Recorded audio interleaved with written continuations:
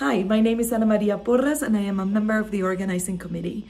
I first attended an inclusive SciComm conference 2 years ago, and it was just such a wonderful opportunity to meet other people who are now my colleagues and collaborators who are interested in similar things to what I do.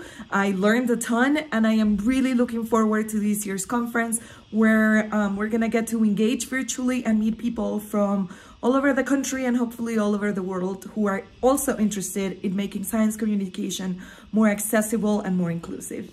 We hope to see you there.